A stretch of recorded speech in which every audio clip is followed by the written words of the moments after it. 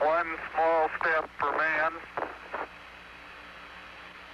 one giant leap for mankind. Welcome back. This Saturday, July 20th, is the 50th anniversary of what is arguably the greatest accomplishment in the history of the human race, when astronauts Neil Armstrong and Buzz Aldrin landed their descent module on a smooth and level area that was part of the lunar Sea of Tranquility, and then set foot on the surface of the moon. For those of us who saw it unfold on television, we will never forget it. An accomplishment for the ages. Dr. Edwin Krupp is director of the Griffith Observatory. He's been at the observatory in that role as director for the past 45 years. Thank you very much for joining us. Just a pleasure. So you started at the Griffith very early in your life, but where were you 50 years ago this week? I was in Ojai, California at the Thatcher School with a group of 30 hotshot high school science students. They were studying astrophysics, celestial navigation as all part of a jump start toward their college career. And we watched that landing with my father, who came up because he had been an engineer on the project. So you grew up in this? I did. Your father worked for Boeing, Rocketdyne? Rocketdyne, that's why he came to California. He told me when I was a kid, he didn't want to go to the moon, but he wanted to push the button. And he kind of got to do that. And we should point out, while we're on that subject, that the influence of Southern California industry on this mission was enormous, more than any other region in the country. Absolutely huge. Southern California, aerospace central, of course. And the fact is that the major contractor was here, but lots of other people, smaller companies that would produce artifacts for the thing and components, all were part of this. And of course, it was a national effort as well that extended across the country. Let's talk about the Griffith Observatory. A lot of people don't appreciate the fact that the astronauts actually went there to study celestial navigation.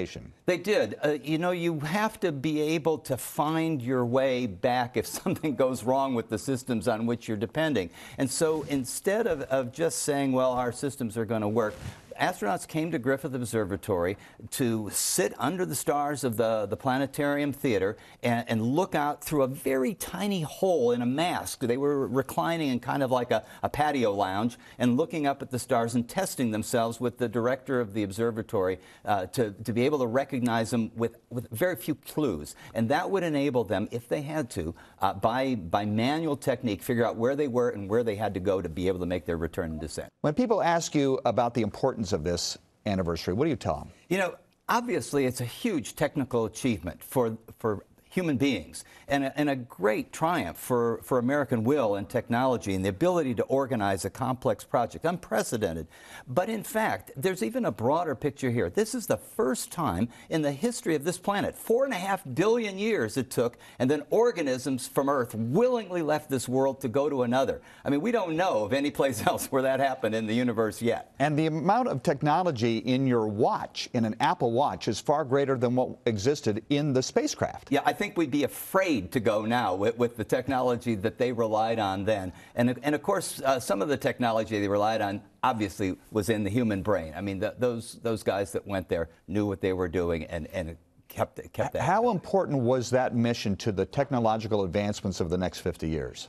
We take for granted all the things around us. Everybody walks around with a phone that's really a mini computer, and that stuff wouldn't exist if it were not for the technical ignition that occurred with this major effort. Space exploration isn't just space exploration. It's a kind of a catalyst for all kinds of other endeavors.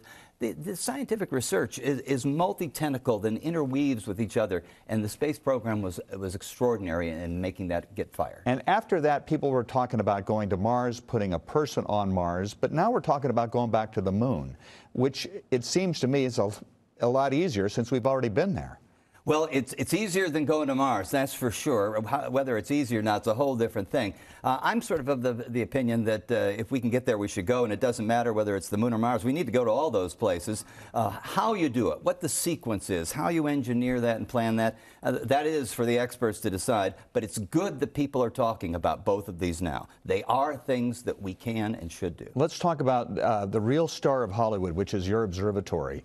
I go up there now, and it is amazing how many people visit your establishment. It is more popular today than it has ever been in its history. Is that a fair statement? Yeah, I think we really do deserve a star on the boulevard. You know, certainly we've been in more movies than a lot of the people that are on the boulevard. That's true. But in fact, that fulfills Griffith J. Griffith's original wish. I mean, he went up to Mount Wilson, looked through the telescope, wanted all mankind to look through that telescope. They couldn't, so he built his own. And he wanted everybody to have a chance to come to a public observatory, and that's what the place is, and it's known worldwide. What do you want people to remember from this anniversary?